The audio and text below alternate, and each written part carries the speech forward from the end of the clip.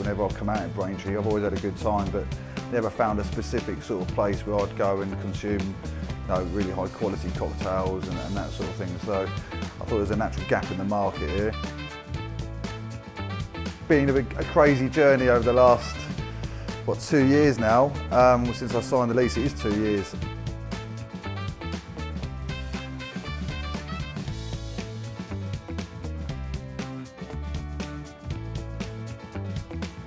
Fully running now, really busy all the time. Loving making all the drinks and the house cocktails, all things that I've come up with or been inspired by things I've consumed.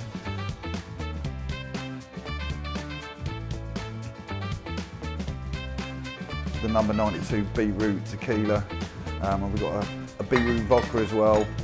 This one, which we infuse on the premises, and they make some stunning cocktails.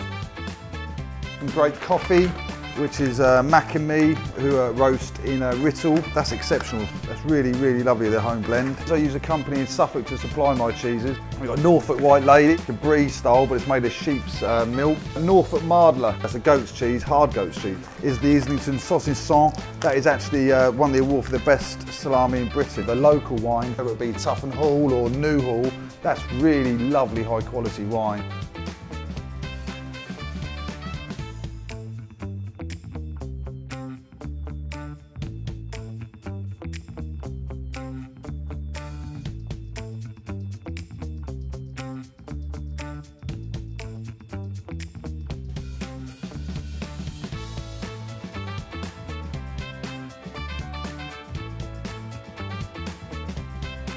Number one, it's unique in the district, so there's nothing else like this. Number two, it has to be the house cocktails, because we are using some interesting ingredients, like some lovely dessert cocktails. And number three would be just the quality of produce across the board, even from the beer down to the wines, to the cheese, to the to the brunches. We really do try and focus in on quality.